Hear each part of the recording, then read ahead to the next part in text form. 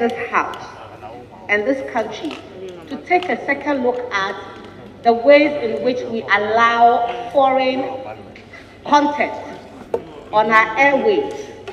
What kind of opportunities will be there for our young people and our sector's growth if we do not measure the kinds of information that we relay on our television stations, specifically all the TV stations in our country right now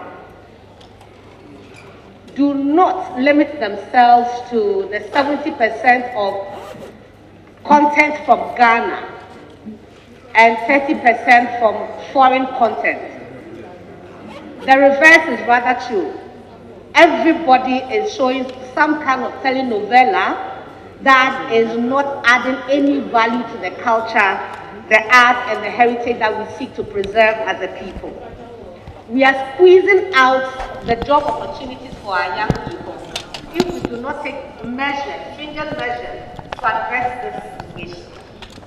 Mr. Speaker, 12 years after the AU was formed, the ECOWAS came into being, allowing us free movement of goods and people. But I dare say that in the wake of COVID, we have not been able to do much across our borders. I want to use this opportunity to appeal to His Excellency the President of the Republic of Ghana to look at the border communities in our country and the adverse effect of the closure of the border because of COVID. I think that if we are able to put in protocols to open the airports, we can do same to open the borders for our people to be able to get their daily bread.